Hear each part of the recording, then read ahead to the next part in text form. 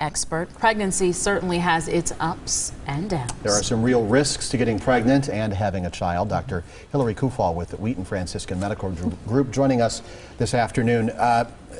Having a child later in life, it's become kind of a practical thing for a lot of people to wait, to put it off. But there are risks that associated with waiting. Yes, absolutely. I think a lot of times people don't think about that. They think about their career, they get married later, and people don't realize that things start to change with your reproductive health as you get older.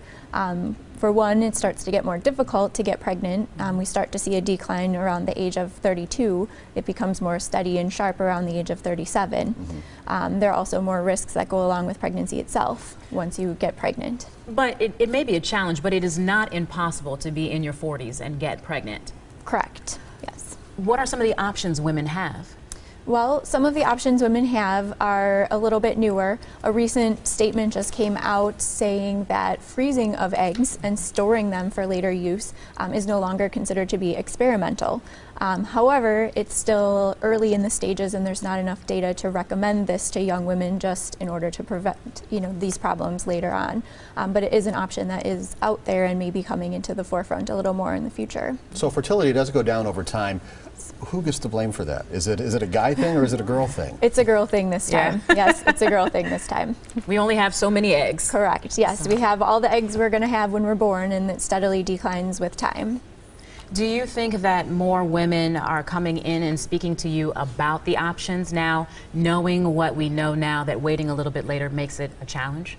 There have been more. I think it's something that people actually are thinking about now, whereas in the past it really wasn't even thought of. People would just wait and try. Now there's more information out there, and with the internet people can find some of these options about freezing their eggs. And so there are some people coming in and asking these types of questions. And there are two milestones here people need to know about, 35 and 40. Tell us about what happens at these 2 points. So once you turn 35, in the world of obstetrics, you become advanced maternal age. And that has a nice ring to it. Yeah, it sounds nicer than elderly, so okay. we try to go with advanced maternal age.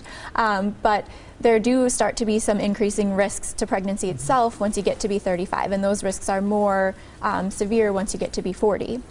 Well, as long as there's Iman and Holly Berry still having babies after 40, I know that there is hope for a lot of women out there. Yes, that is correct. They do have a little bit more resources, however, for the fertility treatments, which is the other thing people have to take into consideration, that all of these things do cost money.